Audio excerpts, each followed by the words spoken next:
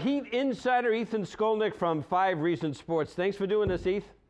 Always good to be with you, Steve, even if I'm not really with you.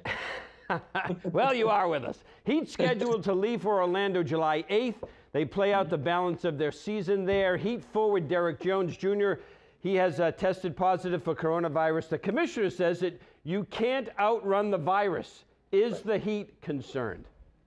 Well, I mean, they'd be concerned about anybody who ended up in this situation. But no, I mean, look, they're going to be able to contain this.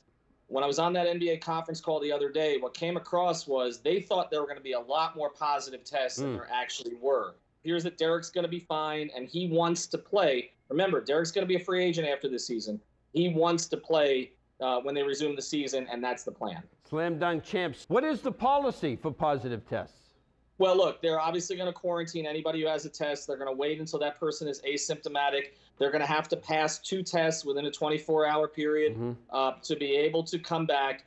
And again, the bubble is going to be very contained. I mean, nobody's going to be allowed to leave, and the players are basically going to be living in sort of high-end dorms, playing a lot of, I don't know, NBA 2K and doing a bunch of other stuff for a 2 to 3 month period for a lot of them. So they'll quarantine. It's not going to be like it was what we saw in March, where Rudy Gobert has it and the whole league shuts down. The NBA would not be coming back. As much money as is involved here, they would not be coming back if they were planning on shutting down after a couple of positive tests. All right, so the Heat go in the 4th seed in the East, 8 regular season games before the playoffs. There is no home court advantage. What do the Heat want to accomplish? Well, I think they can accomplish a lot, Steve. When I look at this, look, we don't know how players are going to come back from the break, right? The teams have done as good a job as they can at trying to provide programs for them and staying on top of them. But you don't really know. But I will say the Heat have a lot of things in their advantage right now. I think the teams that are going to have success are the stable organizations. We know the Miami Heat are. The ones with good head coaches. The Miami Heat have one of those because that head coach is going to have to assess his players when they come to training camp and say, you know what, I counted on this guy for 4 months. He's not in shape to do this, okay? Yeah. I need to go with somebody else. Right. I think the other the teams, that are going to have success are also the teams with a lot of depth.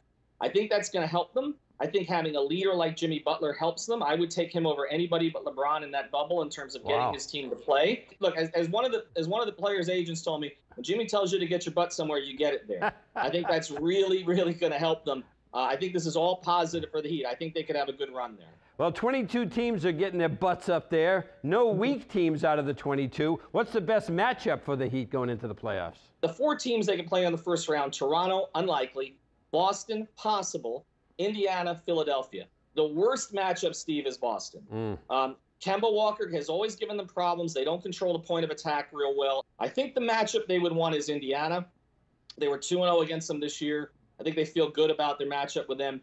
And remember, Jimmy Butler has something payback for TJ Warren. He sees him twice in these last 8 regular season games. Sees him twice. And when I tweeted that yesterday, Steve, Dwayne Wade tweeted at me with a popcorn emoji. Okay, so get your popcorn ready. If he's ready, Jimmy's ready. Good stuff. Roster deadline Wednesday. Some players are in quarantine. Players are allowed to opt out and not play in the bubble. A couple of players have chosen not to play. Will there be more by Wednesday?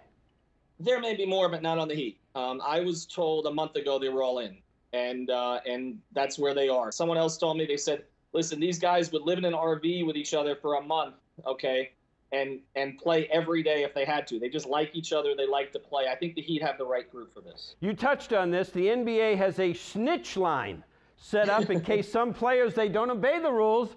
Do you think the players will be good while they're up there in Orlando? I think so. I think so. I mean, there'll always be a couple, but I do believe so. Ethan Skolnick, 5 Reasons Sports. Talk soon, Heath. Thank you. Thanks, Steve.